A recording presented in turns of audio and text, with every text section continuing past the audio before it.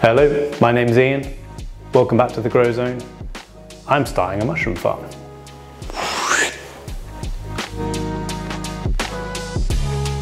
Come with me, I'll try and start from the beginning. It's been a while since my last video. See the container behind me there? But the journey started a little bit further away from where the container landed. With this beautiful plot here. A little bit overgrown now, but you can see the remains of my plinths. Beautifully leveled. This was going to be the length of my container. This was going to be the rear. Leveled with a laser. Me and my friend who owns the farm did this. Took us about 2 or 3 days. And then there was going to be another 12-foot container going here, making a beautiful L shape. My container along this section, and there 12-foot, 6 meter across this one, making a lovely space for the communal grow to sit, and we're going to build a deck and a washing station. That was all fantastic. The container was being delivered. That was all organised. The truck knew where to put it. And then the driver arrived. And we took him for a tour of the site. He took one look at it and shook his head and said, I can't put it there. I can't drive there. I can't turn here. I can't even get out of the driveway. So he was then stuck on the lane up to the farm here, 2 kilometres back to the next junction. I'll add some footage in so you can see the fun that went down.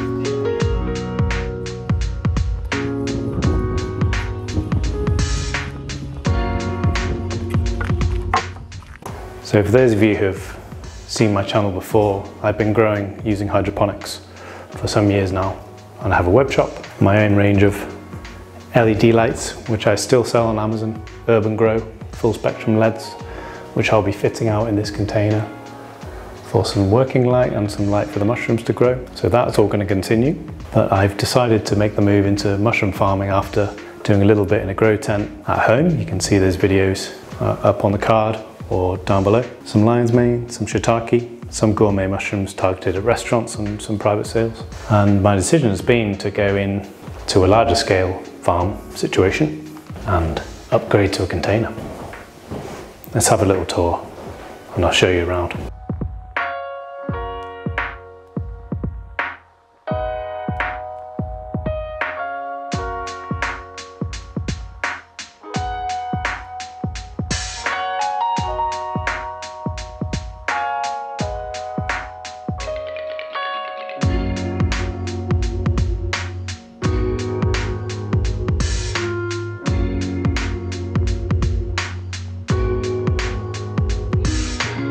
Lots of things to consider when building a container farm from scratch, especially when you haven't done it before. So I'm learning as I go here, so please feel free to pipe in on the comments below. I need all the help I can get, all advice. I am teaming up with some guys up in Stockholm who are already doing this as a business, so that's going to be fun. More details on that soon when the deal's finalised. So they have been through a build out of one of these containers before. This is an insulated reefer, high cube. So they've done all the troubleshooting, I hope, so they can help me along the way with ventilation and shelving and lighting and running power and water and all the bits and pieces that need to happen to make this grow mushrooms. Keep it humid, keep airflow, keep oxygen, keep CO2 under control. all the good bits and pieces. I'll show you what I've got so far. I'll take you through what I got and what I think is going to work, what I think might not. And I'd love your advice again, please reach out. Let's start with the shelving. This was my first thought. I went down the stainless steel route and they're quite hard to come by. I ended up picking these up, 1, 2, 3, 4, and then 5 down the back, slightly different type. I like the construction of them. And I like the fact that they are on wheels, although the corrugated floor is not fantastic. And also the container isn't fully leveled yet, which we will get to at some point. The farm owner here, my friend, and I have a plan to lift it. Maybe you can see here, where's a good example of the lamination that's slightly coming off. So these are chipboard maybe, but they're laminated. I think these will last for a good amount of time, but it is going to be high humid conditions in here. But I do think they're good to wheel out and be able to pressure wash and clean. The bags I'm working with are 1 kilogram each.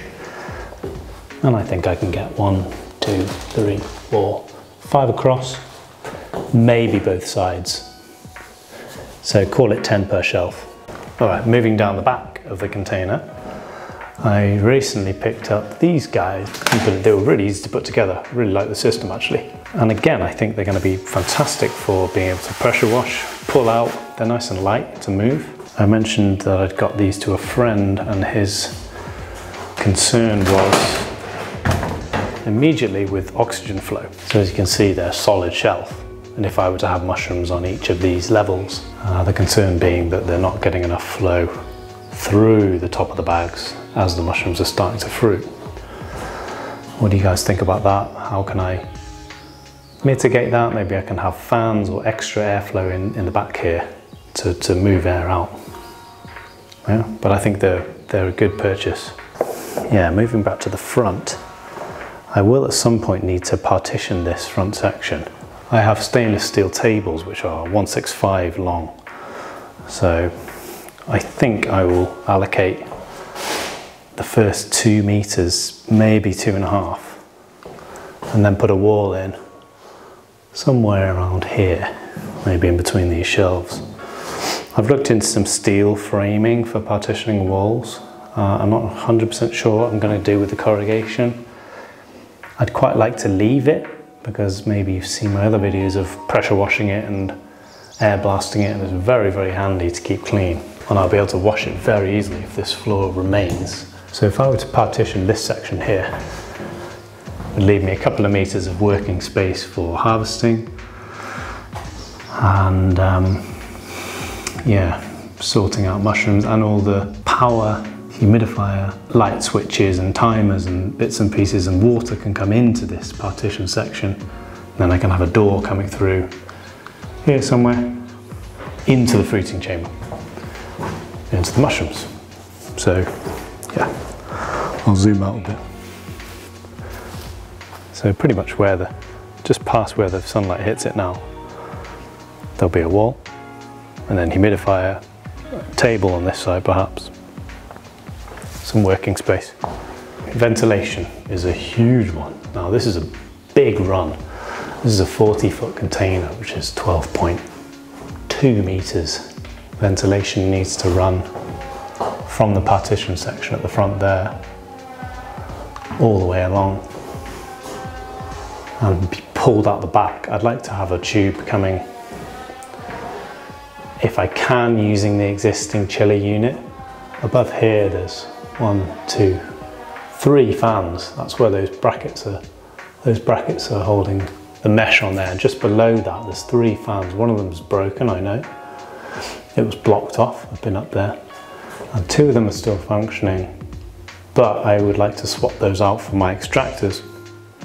So piping coming in, along, and then maybe sort of hovering halfway above the wall, maybe there, and then maybe a longer one on this side for extraction.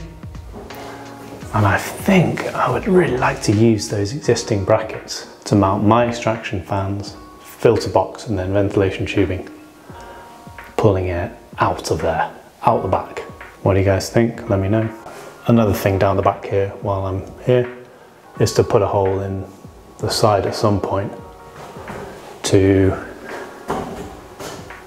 have some airflow coming in, some oxygen coming in as it cycles. As it gets extracted, then air has to come back in from somewhere. And also down the other end here, I think will be handy. I suppose in the fruiting side of the partition, maybe here and on the other side.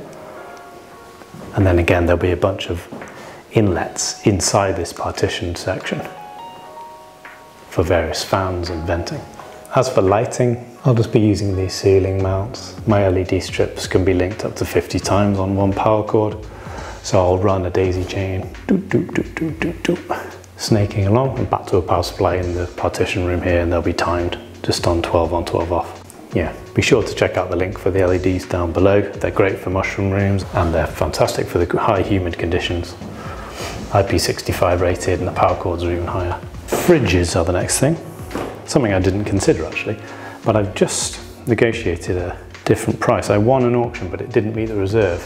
But I rang the auctioneer up and he gave me a deal on taking both the units, and they are 2 meters high, so there'll be big units right up to the top here, 1 and 2. They're both stainless steel, and fingers crossed they are working. Final piece of the pipe, well, not by any means, but another piece is power in. Recommendations on this are very welcome. A part of me thinks that I can use that existing 3-phase from the shore plug and come in through the back and then run power all the way along, boom, and have a box here with plugs and other bits and pieces. And I also have to consider water in for the big humidifier I've got coming. It should be capable of producing enough humidity for 120 square meters, so it's a big unit. So just come around the back of the container quickly and then I'll sign off. If you want to follow me on this journey, please like and subscribe to this video. It's going to be lots of learning curves for me, but I'm willing to take it on, grow some mushrooms. Yeah, so a couple of things here. This is a Thermo King. They're a pretty standard unit. Seems like it was out of commission in 2011, this container. Shore plug here.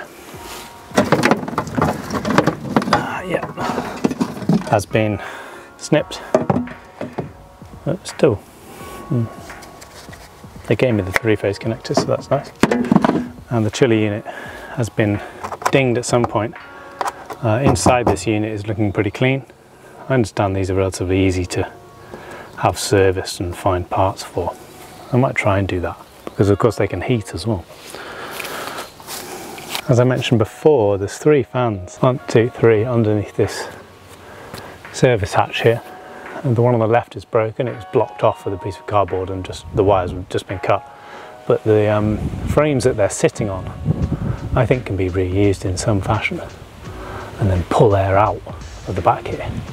Use this existing structure, which can be removed, but then I'm in the world of building partition walls at the back as well. A lot of the times apparently it's the compressor that goes. Anyone knows about these Thermo Kings? Once used to belong to a container handle. I'm not sure who they are. That's not where I bought it from. And as you can see, after the eventful afternoon having it delivered, truck driver said, do you want to get some plinths underneath it? So I ran to where I'd leveled out and grabbed as many as I could. But as you can see, it's not ideal, and maybe you can get an idea. It's not very level. It's close, but it's not ideal. So at some point I'd like to fix that. And you can see here, one of the plinths cracked. There's a lot of load on this point. And yeah, not ideal. He said to me as he was driving off, you should probably put a few more under the larger openings, which I did. And yeah, I could move these when I put them there. So as it's settled, the weight's actually resting on these as well now. Maybe this one as well. No, so not this one. This one's still free, which is good, but it's a bit of a span. from the back there up to the full 12 meters at the front. It is what it is, and we'll try and level it in the future. That's it from me now in the shipping container on a hot summer's day here in southern Sweden. Yeah, I hope you want to join me on this journey, and wish me luck. See you in the next one. All right, bye.